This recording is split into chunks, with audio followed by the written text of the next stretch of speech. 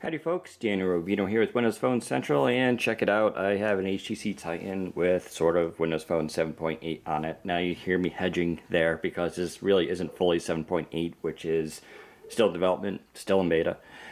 This is basically bits of it mixed into a custom ROM. It is kind of cool, but it's not groundbreaking, and I'm not going to really reveal any huge secrets here, but it is kind of cool if you want to see it. HTC Titan running 7.8 new start screen. Yes, you can tap on any tile, and you'll get that little arrow to give you the options. And you can, if I can tap it again, hold on. You can shrink it down. We can make it double wide, or of course we can make it normal. And you can move them all around. You'll see that's the games tile. It's a little weird looking, right, as the Xbox Live one, but if you go into it, it just launches into your regular Xbox Live, and you can see my cool badass Borderlands 2 character. Oh yes, great game. Anyways, if you scroll around, music and videos, there is the new, Xbox Live branded music stuff. But if you tap into it, boom, just zoom music. So nothing major there. And when you scroll down, no little arrow at the bottom like Windows Phone 8. And let's go to the mystery. Is there anything here? No. This is a custom ROM, meaning there are lots of stuff in here, including Bazaar that's been tossed in. Bazaar is the unofficial marketplace where you can install hacks and tweaks and different apps. These are things that are not on the official market, or Windows Phone Store I should say. And you can install things like Opera Mobile, which I did, and if you're curious I'll show you what that is like here. Are you missing anything by not having Opera Mobile on your phone? Not really. I mean, it's kind of cool, but it's not leaps and bounds better than IE9.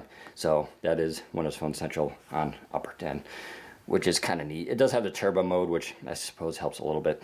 So there are some other cool things here, including USB video out, which is neat. Now none of this though is 7.8, right? So if you're wondering what's in 7.8, once again, it is just the start screen. As of right now, maybe there's more later, but as of now, it's 7.8 is just start screen, which isn't the most exciting thing in the world, but it is kind of neat if you don't have it right now.